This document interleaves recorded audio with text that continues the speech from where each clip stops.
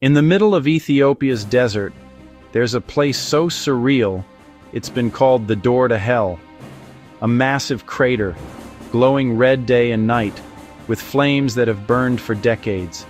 Locals call it Erta Ale, the smoking mountain. It's one of the few active lava lakes on Earth, a churning, fiery pit that never sleeps.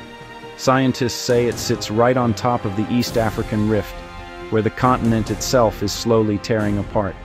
The ground here breathes heat, the air smells of sulfur, and the landscape looks like another planet. Black rocks, red light, and rivers of molten fire. For centuries, people believed this was a gateway to the underworld, a place where spirits were trapped in eternal fire.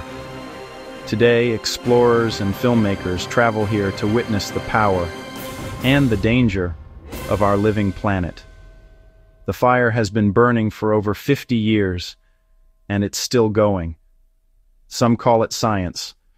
Others call it hell on Earth.